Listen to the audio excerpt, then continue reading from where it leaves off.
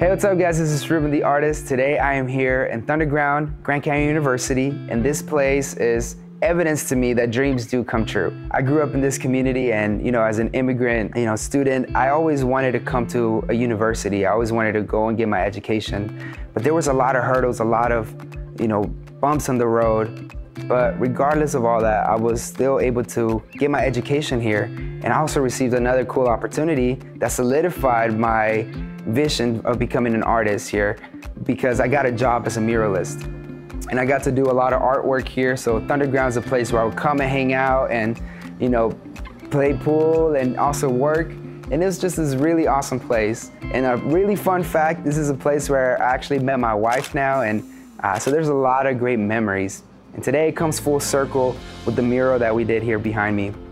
The mural is titled Unity in the Herd, and it's a little play on words, but the meaning behind it is that the color transitions and the color flow just represents how society can be sometimes. It could be very chaotic, you can see things going in different directions, but yet in that there's also some figures that look very focused and very at peace. And that is because of the central message, that the unity in the herd, and there's something special there. And deeper than that, my message behind that is that when we come together in unity and we come together in love, great things can happen and we can move things forward. And those that are united, they will be heard.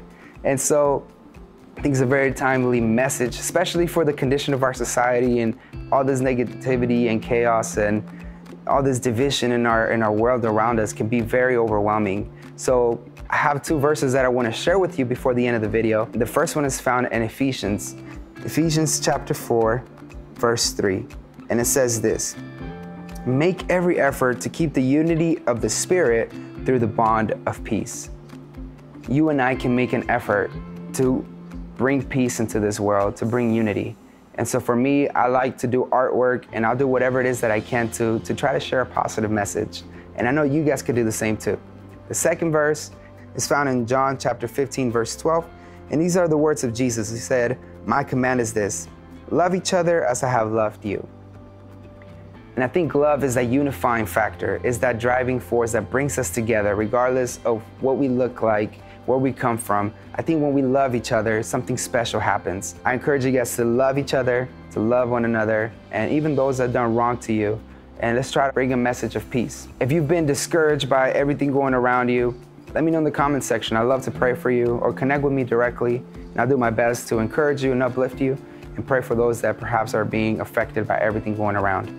But with that said, I also want to thank you for 250 subscribers. I'm very grateful for your support, for your love. That's all I have for you guys today. I hope you guys enjoyed the artwork and this short message. I want to also encourage you to keep creating, keep inspiring your community, and I'll see you guys in the next video.